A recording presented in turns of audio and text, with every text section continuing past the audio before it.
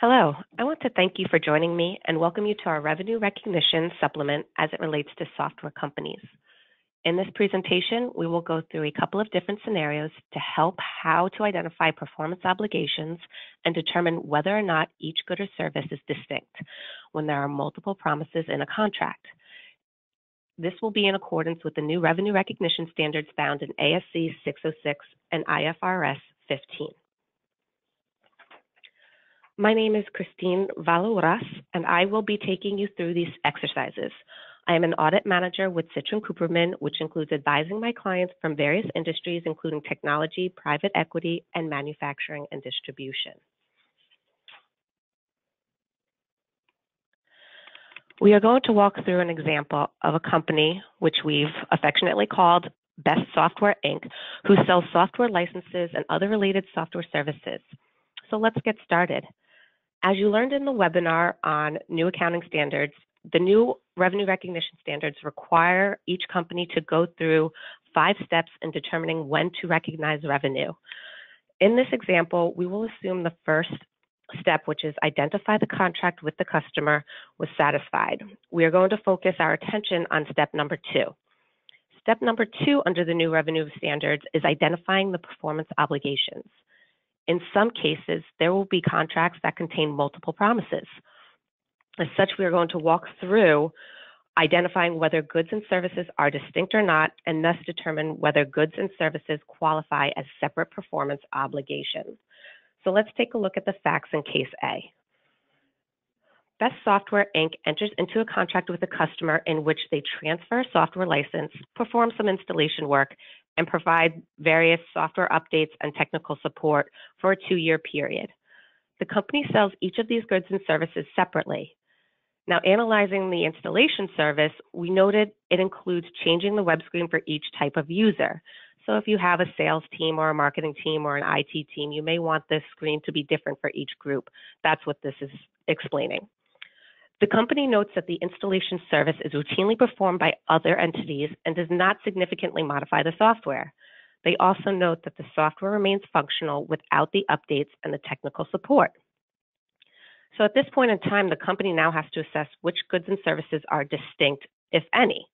So let's say in this case, the company delivers the software first before any of the other goods or services identified in the contract and remains functional without the updates and technical support. So when looking at it now, Best Software determines the customer can benefit from the updates together with the software license that was transferred at the start of the contract. In this case, the company would conclude that the customer can benefit from each of the goods and services either on their own or together with the other goods and services that are readily available.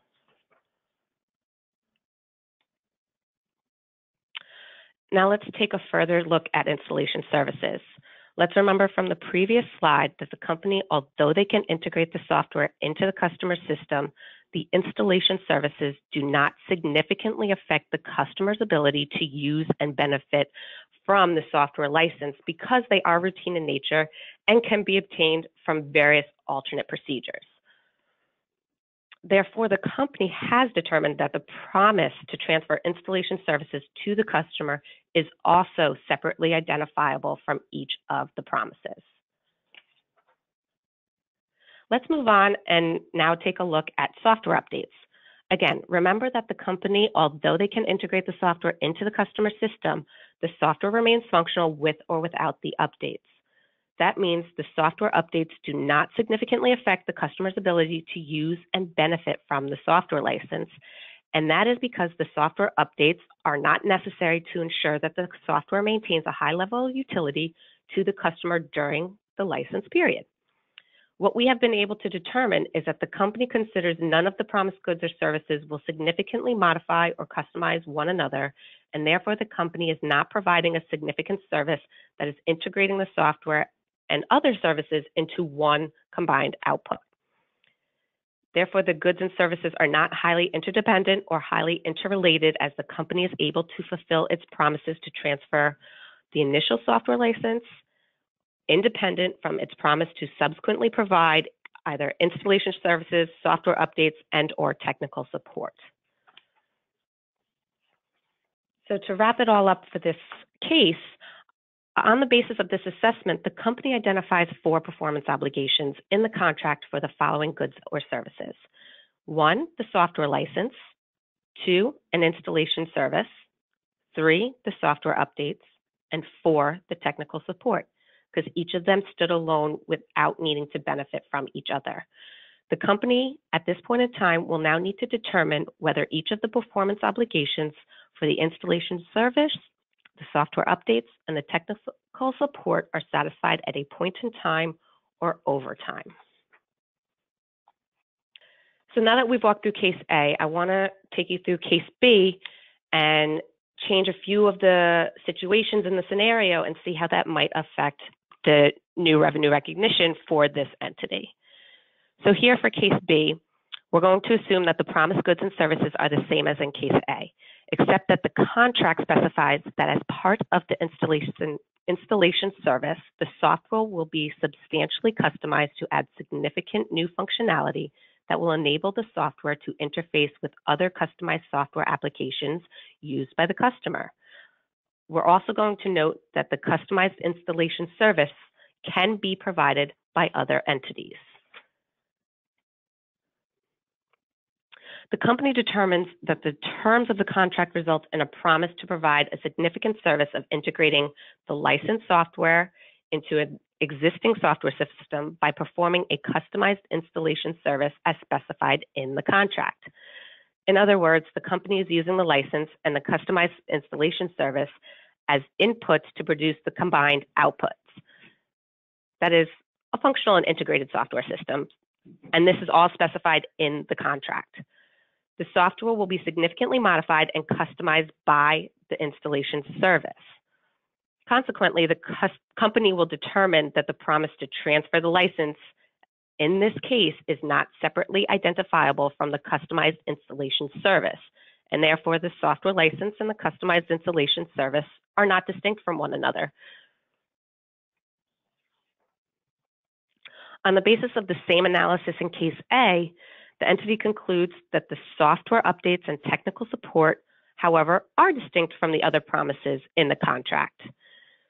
So in this case, we have identified 3 performance obligations in the contract for the following goods and services. Software customization, which is comprised of the license to the software and the customized installation service. That will now be 1, whereas in case A, it was 2. Your second one will be software updates, and your third will be the technical support. The company, at this point in time, determines whether each performance obligation, as in case A, is satisfied at a point in time or over time to measure progress toward the complete satisfaction of those performance obligations. And in this case, they determine them to be satisfied over time.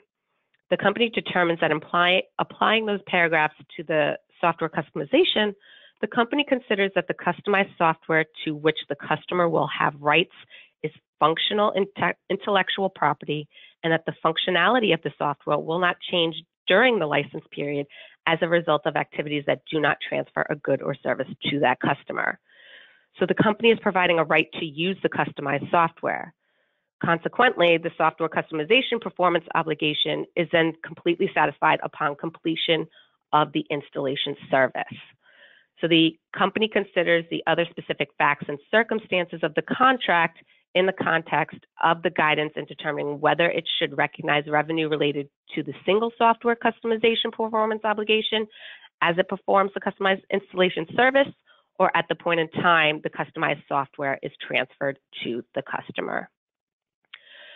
So that's kind of step A and step B, right? With a small change, if you're going to have a customer that requires a significant customization, then likely your software and your installation service are not going to be distinct and therefore categorized as one performance obligation.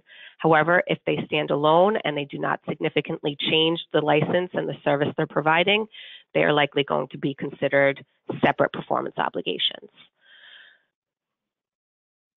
Okay, so we've taken you through case A and case B, and now I wanted to walk you through case C, which is going to touch base on reseller rebates. In this situation, we're going to apply amounts to help better emphasize what's going on.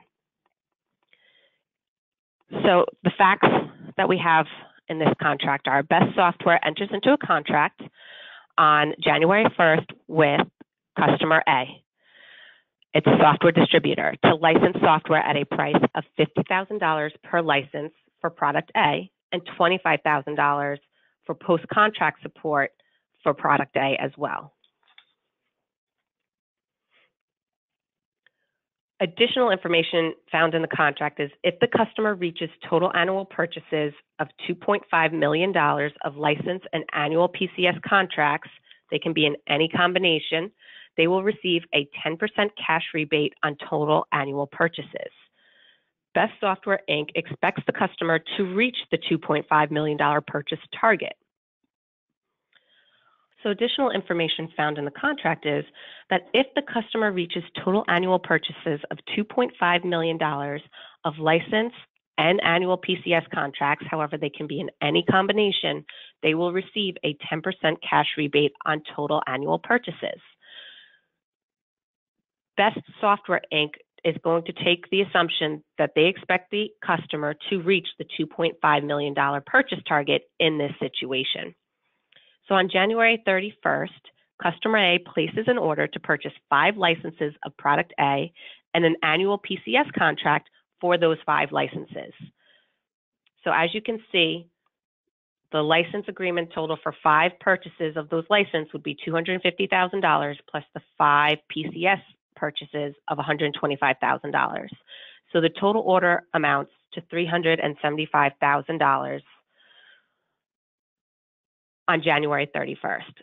Let's assume that the management has concluded the order meets the definition of a contract, which is step 1, and that the license of the product A and the annual PCS contract are separate performance obligations. So how will this rebate impact the transaction price?